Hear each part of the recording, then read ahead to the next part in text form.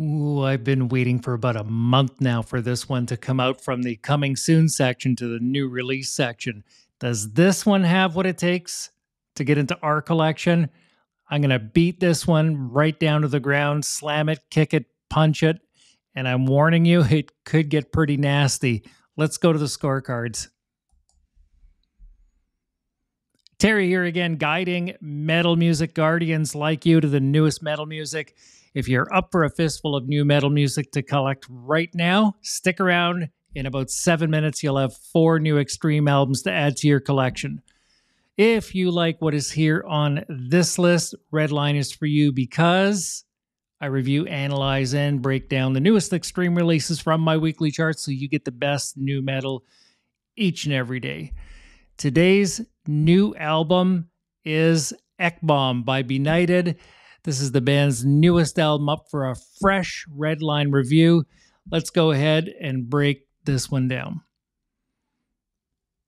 In Apple Music, I open the band's page and I see that there are 12 strong sounding tracks totaling 37 full minutes. Album cover artwork, as you can see, it's a black and gray demonic being with gorgeous yellow fonts. Luckily, this album cover caught my eye pretty quick thanks to the artist. They classified themselves in Apple Music as death and black metal in that category. Between that, the album artwork, the song titles, and a quick sound check, I visualized something deliciously hideous. Are you already a fan of them? Let me know in the comments because I've never heard Benighted before. My genre description before I start the review, I'm going to say it's some form of extreme death metal.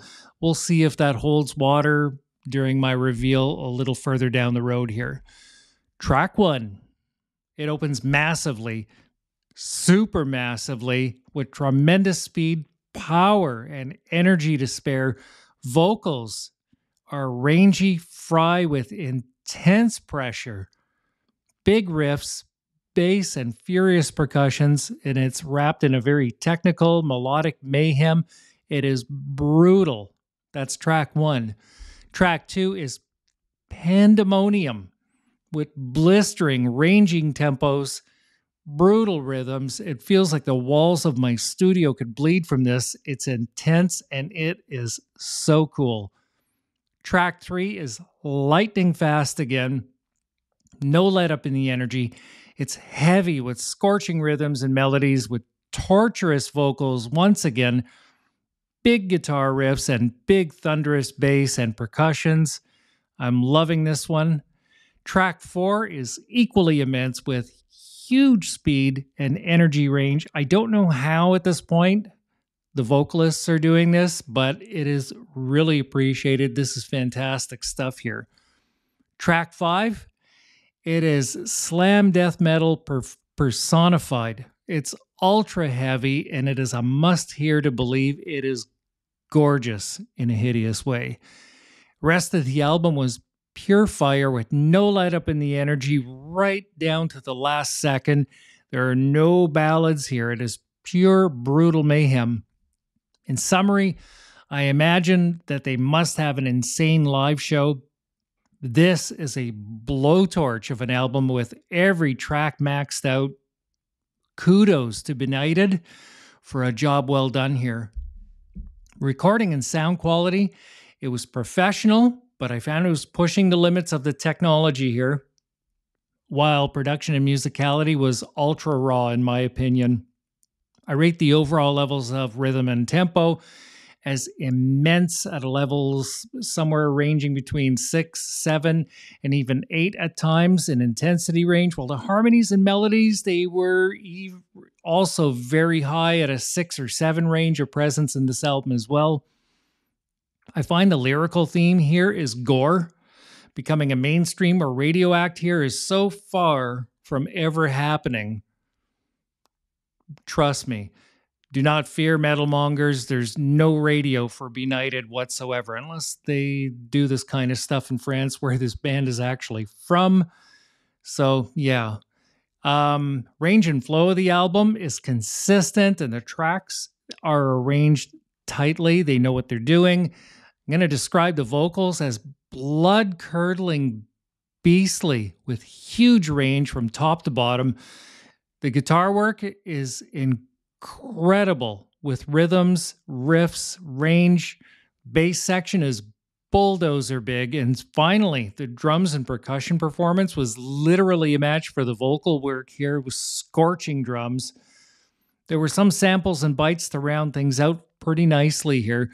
Overall, the energy and intensity was immense. They remind me of a more raw version of Archspire with bands similarity rather to Skeletal Remains, Cattle Decapitation, and many others too. I asked my chat GPT and they said Cryptopsy and Aborted are a good match for this band. So I'm pretty much in agreement there too. The temperature rating is sub-zero cold. That's the general feeling here at a level 8 or 9 of freeze intensity with a very dark tonality feel. I'm going to set at a level 7 or 8 shade level. While the overall colors I'm going to describe as black as coal. The album cover artwork perfectly matches the music that is contained here. The general feeling I had during this session, it was a white knuckle, electric, under the skin feeling ride. It led me to give this album a massive seismic reading of 9.1 on my Richter scale. That's actually very rare to hit a 9 here. This is going to be great music for an album review party over cold beer and pizza for sure. Nice and loud too. And the reveal, my predictions from earlier, well, I did say extreme death metal. Now my genre description is more leaning toward grindcore. That's about as well as I can put it. The official bio, as I look online, it says death grind, which means I've been slightly redeemed here.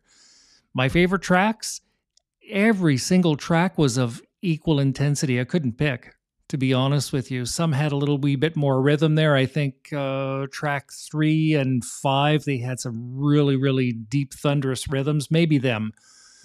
And finally, I've decided, yeah, it's going to go into my library. This is really good stuff. I'm going to stream them again and again, I'm pretty sure. Lastly, stream them for yourself. Find out if they are for you. And that is it for another episode of Redline Reviews. I'm going to dig into my treasure chest and recommend as Gomorrah Burns by Cryptopsy, just for you. Say thanks for hanging out today. And a recap, during episode 100, I finally made it past the 100 mark here.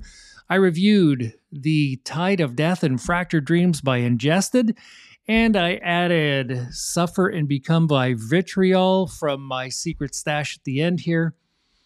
And yeah, that is it. That's 4 albums in 7 minutes. See that last episode for the full scoop. Stream them for yourself and see if they are for you.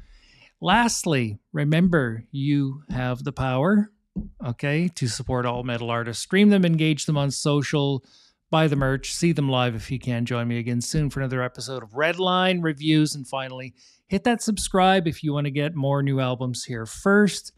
Cheers, everybody, and have a great weekend. We will see you in the next review. Have a good night.